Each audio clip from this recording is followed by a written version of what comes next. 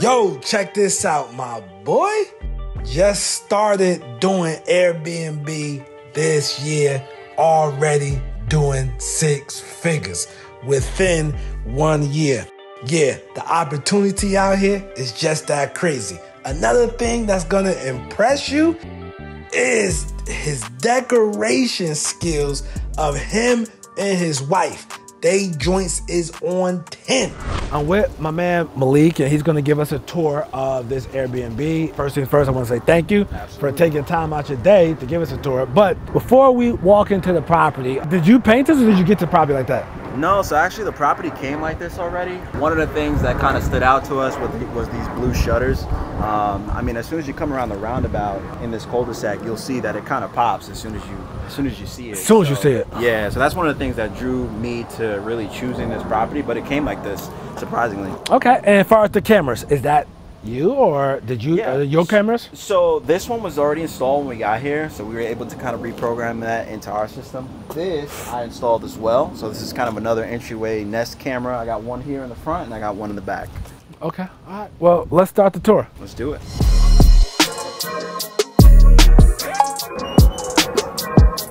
All right, so basically the house on the outside is beautiful. Correct. Inside is definitely immaculate. It's pretty much flawless, and we're gonna get to that. But behind your head, you have the checkout checklist. Correct. So checkout is at 11 a.m. Yes. Please collect used linens and place them on the floor in front of the bed. Wash the dishes.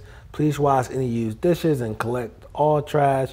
TV and lights off. Please turn off all TVs and lights prior to departure and close any open windows. Double check. Please be sure not to leave any personal items behind due to quick turnaround times between guests. We will not be responsible for any lost or missing items. Lock the door.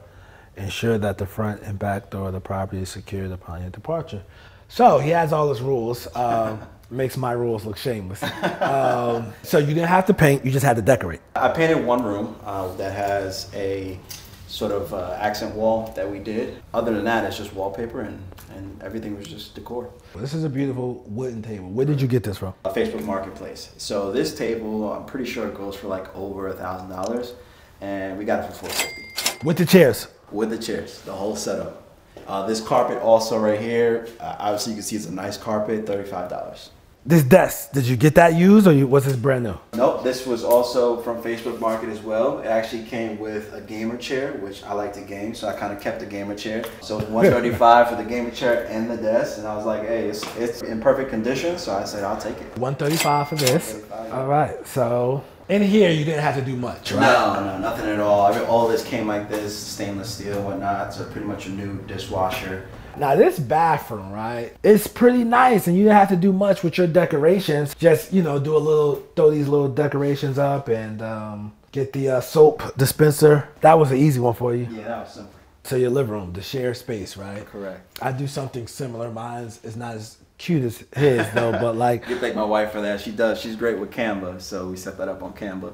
What mine is like a big piece of paper, a regular piece of paper, and just and these Amazon things that stand up, and they just one in the living room and one in the office room of my Airbnb. Keep it simple. Yeah, it's keep it simple, but it's not as nice as this. So mine just say Wi-Fi code. I don't even think it's aligned. You know what I'm saying? Just straight to the point.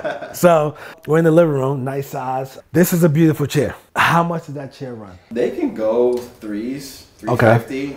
We got it for $200. It was brand new in a box, pretty much. Again, Facebook Market. Facebook Market. Lady who just had it kind of sitting, didn't have a place for it, so she decided to sell it, and we picked it up from her.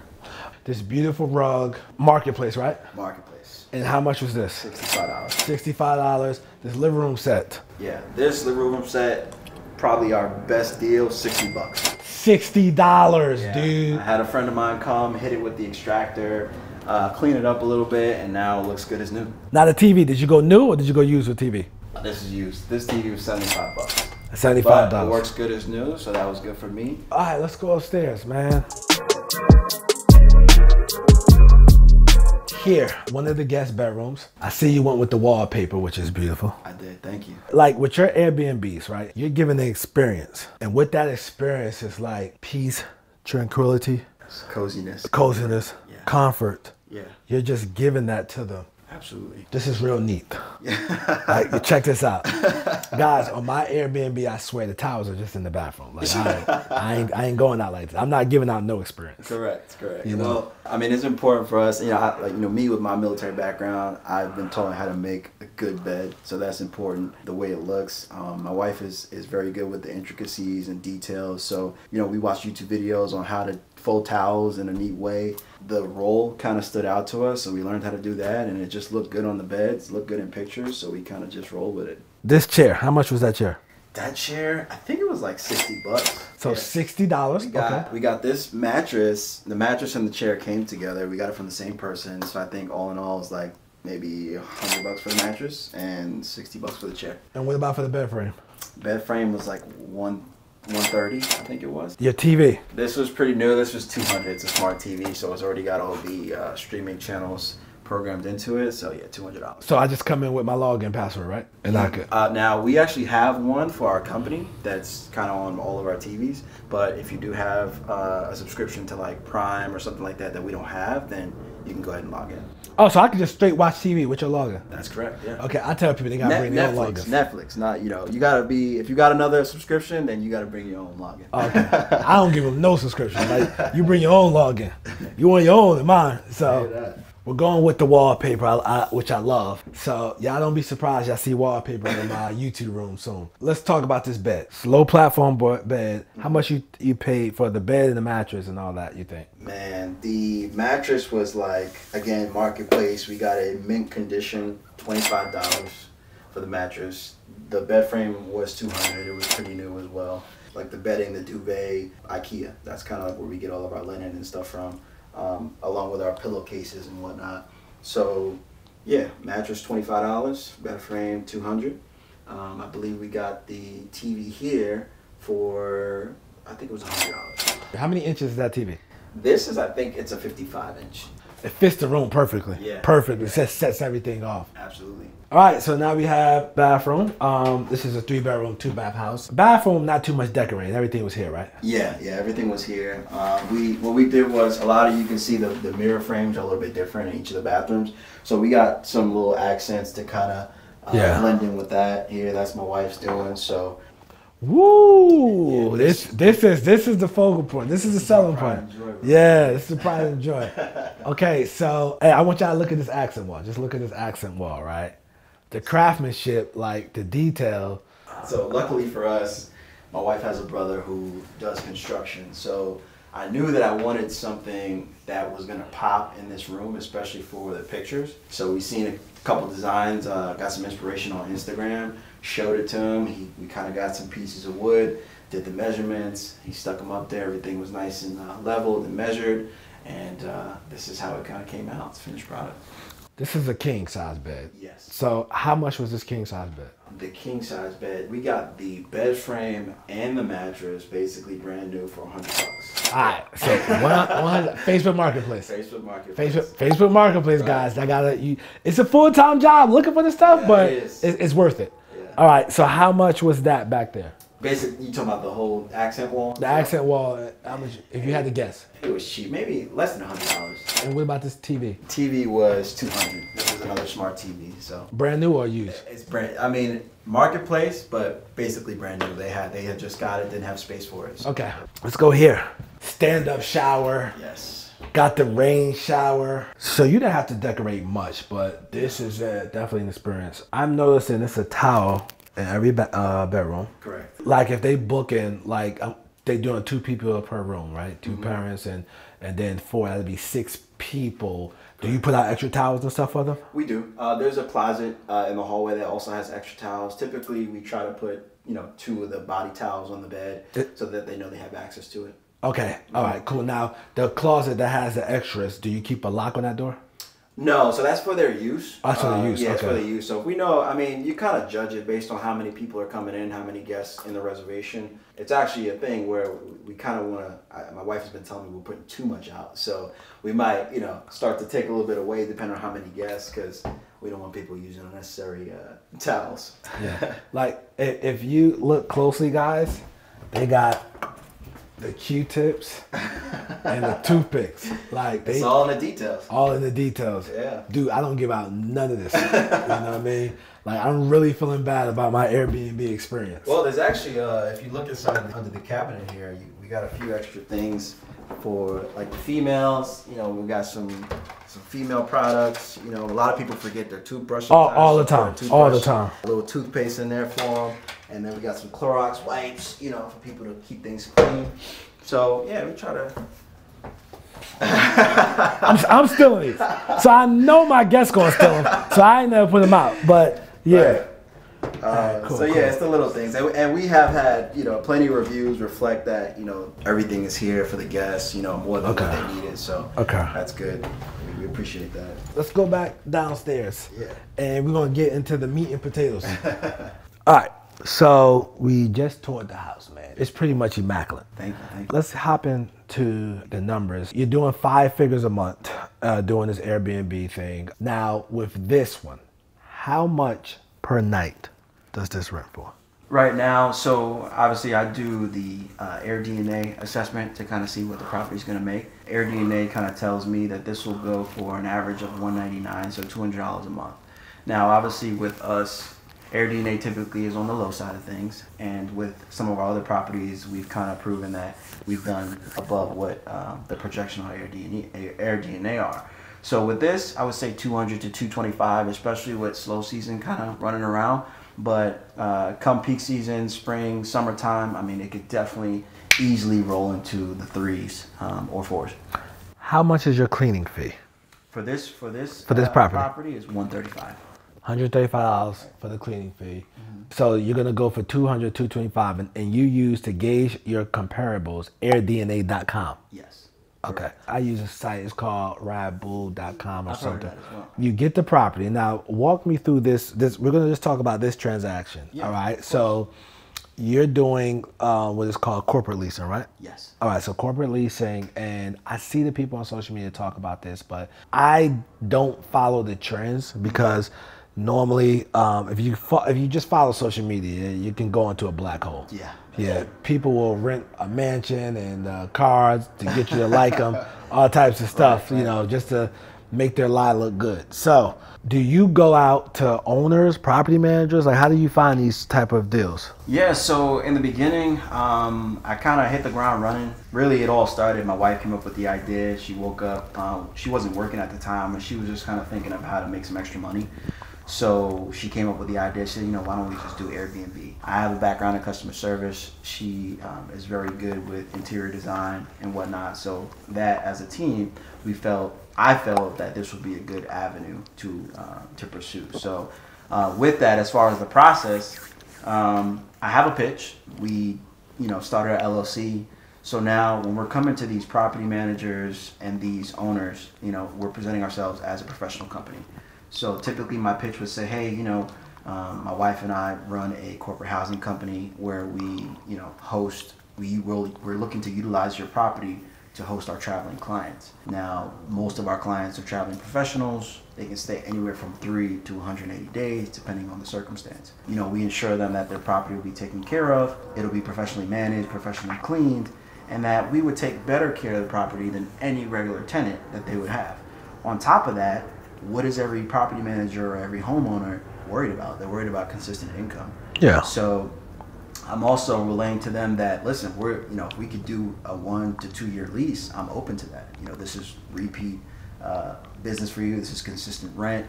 Not only that, but the property will be taken care of. It's kind of a win-win situation. Yeah. That's how that transaction happens. Now with this property in particular, you know, from pounding the pavement and just going out and setting up appointments, I was able to meet a property manager who I built a connection with. And he understood my business model. He was completely on board. I initially, in the beginning of the year, I had an appointment with him for another home, but unfortunately the owner of that home kind of backed out. So it wasn't because of him, it was more so the owner's decision. So, but I reached back out to him about a month and a half ago, which is when we took over this property. And I said, hey, is that property available? He said, yeah. So came to see it. Same day he sent me the lease, and it was pretty much a done deal. No background check, No income verification, none of that? So yeah, I sent him over obviously my documents that I was legitimate as a company, bank statements and whatnot, so he could see the revenue coming in and out. But other than that, it's just the relationship that kind of really pushed the deal over. So okay, so let's say if this is my first one. As far as bank statements, I would have to probably show my personal bank statement. Is that correct? So if your first one, they're probably going to look at your, because I mean, I'm not going to lie, in the beginning with our first 2 units to get our foot in the door, we kind of used our personal credit. Okay. It's not the most ideal way to get into it, but for us, the main thing that we were worried about was that we weren't doing something under the nose of management. So correct. Us and management were on the same page. We're not sneaking around trying to do Airbnb. Yeah. So for us, that was okay just to get our foot in the door. But every property after those first 2 was in our company name. So, and then after the first 2 properties, you start the company, you start to get income under it. So now you got verification of. Correct. Okay, that makes sense. Now we have a little bit of credibility. Now we have a business credit score, and that has also kind of gone up.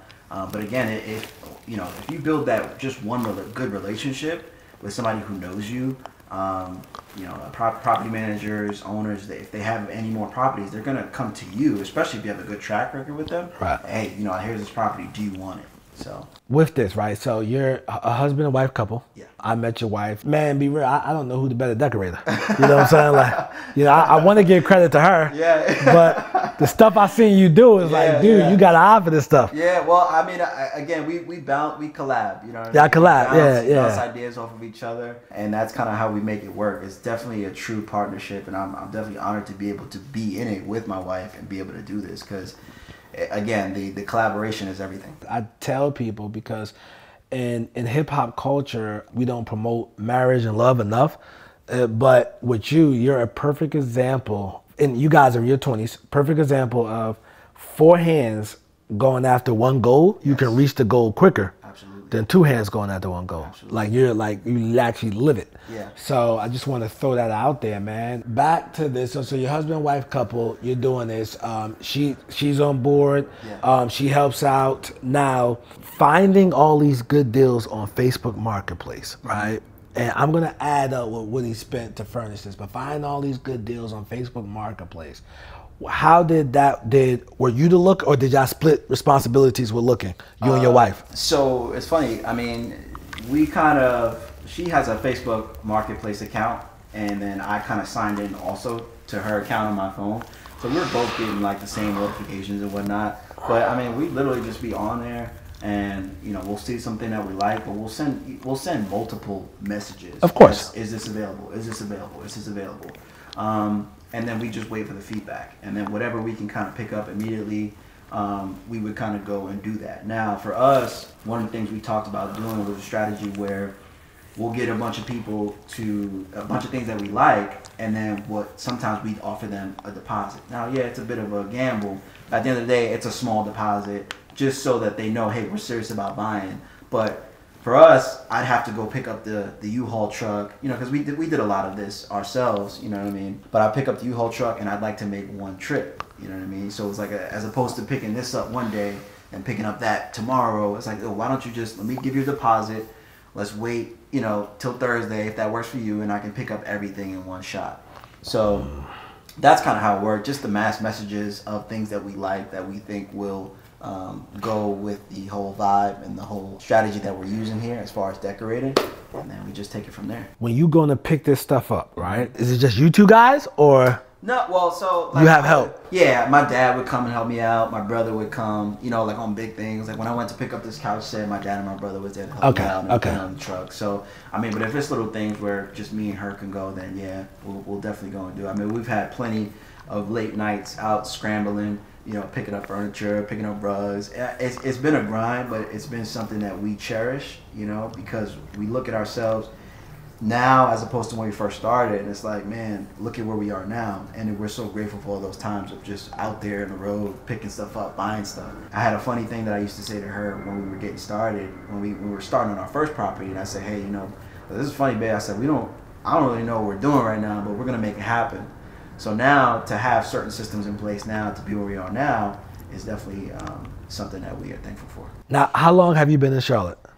Since 2021, February 2021. Whenever you go to any city, like you literally just have to find your niche, find your lane, and just go after it. That's it. Hit the ground running. Hit the ground running, dude. Just hit the ground running. All right, so what's your background? Obviously, you work out. Hey, a little bit. Obviously, the guy works out. You know what I mean? A little something. But what's your professional work background? Did you go to college? You went to college? No, so I did. I went to college for a semester. I mean, for me, I enlisted in the Marine Corps Reserves right after high school. Okay. So after high school, I enlisted. I graduated in 2013 in New York. I enlisted in the Marine Corps Reserves. Went away in February of 2014. Then I had already kind of secured my place at a college that I wanted to go to, John Jay College of Criminal Justice. Okay. In the city, Manhattan. Of course. Yeah. Very popular. Yeah. So I went there for a semester, but during that time of me going to school, I was working a part-time job doing retail, and then when I wasn't working, I was going to school. So it got kind of crazy for me, my schedule, and I was like, what am I doing? And not to put down school or anything like that, but for me, I just felt like there was another way. Plus, I decided to, help out financially with my family. So I started working full time. You know what I mean? I did my semester. I didn't go back, and I started working full time. From there, I was able to meet a couple who were in multi-level network marketing. Okay. I learned a lot from them, them and their organization. And that's what kind of gave me the foundation of entrepreneur mindset, right? So from there, I got into a lot of sales jobs, because that was the closest thing to entrepreneurship for me. Literally. Being able to determine how much money you make based off of the efforts that you put in. Yeah. So I picked up a lot of skills from there.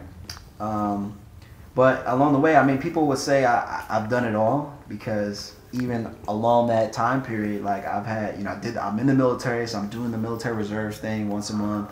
I had a passion for law enforcement. I got family in law enforcement. So in my mind, I was like, maybe I'll be a cop someday. In the midst of that, COVID comes along, kind of throws everything out of whack. I was out of work for about a year, but I wasn't complaining because I was getting these checks. I had never experienced something like that. I was getting paid more to stay at home than to go to work. So I said, you know what? But I had a conversation with one of my aunts one time. Well, she's retired from the military as well. She said, hey man, you can't get complacent with that. Just because you're getting these free checks doesn't mean. And it was kind of a wake-up call for me. Yeah. So I decided to pursue, law enforcement. I ended up landing a job here with the Charlotte Police Department. So I worked as a police officer for about a year. But in the midst of that, that's when my wife, she was a stay-at-home at the time, and she was like, I'm trying to make some extra money. And that's when Airbnb came into the picture. So I was building that while being a police officer. And then it got to a point where I was able to kind of just walk away. So here I am now today. I guess you could say a full-time entrepreneur for the first time, and I'm loving every bit of it. I mean, it's definitely challenging at times, figuring out certain things, but I love it. So. You were receptive to the conversation. You was open to hearing it. Sometimes people are not open to that type of advice. I mean, whatever. Like, man, I'm gonna get this check and then the money runs out and they're in a bad situation. Well, she was somebody that I also respected. Okay. I had a lot of, I say she is someone that I respect. She, like I said, retired from the military, then she retired from a government job. So she has her life, kind of together. In order, Yeah. So, she lives in a beautiful home out in Oklahoma. So I was like, when I was speaking to her, I'm like, yeah, you're right, because she's somebody who comes from hard work.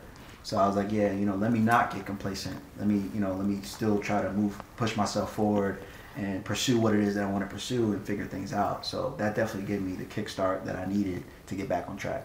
And the entrepreneurship bug got planted in you with the MLM thing. Yes. With the network marketing. Correct. Yeah. So MLM gets a bad rep, but one thing about it will teach you how to beat the pavement, like hit the pavement and talk. Yes. You have to open your mouth. You got to talk to people. And you got to face rejection, more importantly. I think, man, that's one of the biggest things that holds people back is their fear of rejection. You know what I mean? I've been on countless appointments. Hey, this is my company. I'm a corporate housing company. No, we don't do that here. No, we don't do that here. Making phone calls. No, absolutely not. That's not allowed. Because people think of, multiple travelers, multiple guests, they think of parties and destruction. Correct. So, and then don't even think about mentioning Airbnb, because the stigma is that Airbnb brings parties, you know what I mean, and destruction. They think of Project X, you know what I'm saying? So that was definitely something to overcome. But I remember telling my wife, I was like, listen, if we could just get one, I just want one. Somebody is going to say yes. And after our first yes, it was, forget it. Sky was the limit from there. Same thing with wholesaling. Yeah. Like, you take countless phone calls of people who, constant rejection, and then you just look for that one yes. Yeah. You get that one yes, it's a $15,000 check. Yeah. So all the other rejections is like, yo, it's worth it. You know what I'm saying? It is worth it. And just to think about how many calls you can make within 30 days to close a single deal for $15,000. Right. That's twice as much, maybe 3 times as much what some people make in a single month. I would definitely say that. You know what I mean? So it's like, at the end of the day, the people don't see it. A lot of people worry about the safety of things. Yeah. A safe check, and I know it's going to come, as opposed to taking a little bit of risk to have a higher reward. I tell people, with me not quitting and not giving up, it came from my father instilled that in me. He wouldn't let me quit nothing. Yeah, I broke my arm. I had to get surgery playing football, organized football. I didn't want to play. I was like 7 or 8. I was like probably 8 or 9. I didn't want to play football no more because I broke my arm. I'm like, man, not only they made me go to the practice. I was in the slingshot. I just part of the team, go to the games, and they made me. I was like, okay, so next year when it's time for football, I'm not gonna say nothing. Right. Man, they made me go out there and play, and however, him not letting me quit carried on to my adult life. Yeah. So when real estate got hard, I just kept going. How many of these do you have? Right now, I have 4 properties that I'm doing the rental arbitrage method with. I just solidified a management deal. It's my first management deal with a property owner. She has a small private space in her home that she wanted to put on Airbnb. So my wife and I just finished kind of jazzing the place up and doing the accent walls and making it look nice, and it just listed. So we should be getting our first booking on that pretty soon. But we did a 25% management fee from that, so it should be good. And that's kind of the route that I'm looking to go moving forward, as opposed to invest in our own money, because it's easy. You can use other people's money and manage their property for them and collect the kickback. So you guys heard it. Just off that amount of properties, bro, you can do 6 figures. So it's not like rental properties. Like rental properties, in order to make 6 figures, you need a lot. You know? Not only that, but the investment obviously is right. So you're getting in with lower overhead, and you can make 6 figures with just 5, and in the meantime just grow it and grow it and grow it. So and yeah, man, this is something. I like this. You're listed on Airbnb. Correct. VRBO. Yes. What other sites? We've just started kind of dealing with Furnish Finder. I haven't really had a tenant, because on there they call them tenants. I haven't utilized one yet, but I am looking to be, with the slow season coming, because typically with Furnish Finder, you'll get a traveling nurse who's looking to travel for 2 or 3 months. So it's something that we're getting familiar with now to kind of take us through the slow season. But as of right now, Airbnb, VRBO, Furnish Finder, and I did post 1 or 2 of my properties on Peerspace, especially this property with the aesthetics in here. Yeah. But again, I haven't really pursued that as much as I pursued Airbnb and VRBO. So people are gonna have tons of questions for you. If they want to get in touch with you, with Malik, what's your social media handles? It's funny. So I'm definitely on social media. The problem is that we haven't started a site or a social media platform to really push what we're doing. So my wife has been documenting on her social media as far as our journey. Yeah. She's great with that, with content creation and whatnot. Okay. I can definitely push both of that. Push both of our social medias for a DM or please, email, whatever. Please, yeah. So for me, I'll just say it's Young YOUNG _ND _blessed. That's my Instagram. My wife is gonna be Steph STEPH _Harris 21. So shoot any of us a DM if you have any questions or anything like that. I'll be definitely more than willing to answer any questions. We're also looking to possibly get into consulting. So okay. Yeah, that's just another avenue that we're looking to take. The way y'all got this joint mapped out, man, with the rules and everything. You definitely need to do some consulting, because people are gonna have questions. People are gonna need help, and again, getting into rental properties, man, it's a lot. Yes. It's a lot. And you will need a lot to hit that 6-figure marks a year. And everybody wants to break $100,000 because if you live in any major city in America, except for New York, New Jersey, California, Connecticut, those places you need at least 150. At least 150 to like live and actually enjoy. Correct. You know, every other major city, you need at least $100,000. Right. You know what I'm saying? So everybody wants to break that mark, but yeah, bro, to do this with just a small amount of properties, man. You know, congrats on all your success, man. And I can see you blowing this out the water, man. And to everybody watching, make sure you comment. Like, are you interested in Airbnb? Are you want to do the Airbnb arbitrage where you don't actually own the property? Just let me know your thoughts below. Comment. Also, watch the video of my first Airbnb and see how terrible it is compared to this. You gotta start somewhere. But you gotta start somewhere. You know, my next one, I'm gonna do a good job. Yeah. All right. So I'm Nasser, aka the real estate guru. I'm not a guru, I'm a duru because I actually do this business. Peace.